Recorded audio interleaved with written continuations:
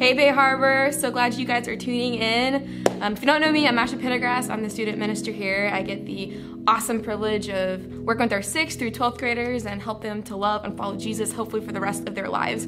And so while there's lots going on right now in the world, we want you to know that the students have not stopped following Jesus, and we are doing things here on the Bay Harbor end to help keep them engaged and connected. And so here's how your student can be connected with us and continue to do so even if they're at home.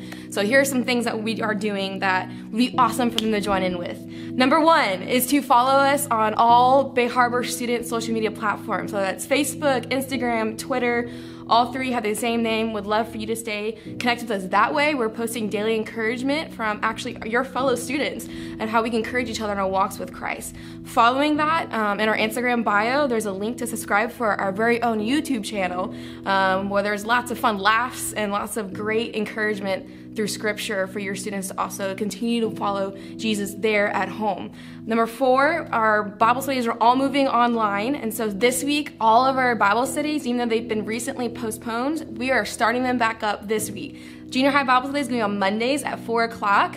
High school Bible study is going to be Wednesdays at 4 o'clock as well. And so we want to get our group together, even over Wi-Fi as much as we can, and continue those relationships and bonding time. Lastly, there's also a group of students and I who are talking this week over Wi-Fi too, to talk about how we can prepare a ministry here for students post-coronavirus when we're all able to come back together as a church, and what ways we can better restructure and have Sunday mornings together to reach more students who aren't even here yet with the gospel of Christ. And so they're going to be meeting with me and a couple other people to have discussion about what's in store for your students. And so just know there's upcoming updates for you guys, so to stay tuned. And last but not least, I just want you to know what I'm doing as a minister right now, and I would love to hear from you guys and your students. God's put on my heart to pray for each one of our students individually. And so each color represents a grade level, and there's a total of 104 students that we have the privilege of discipling here. And we want more than 104 students, and that's why we're working very hard even now to continue to reach the students we have, and they can invite their friends.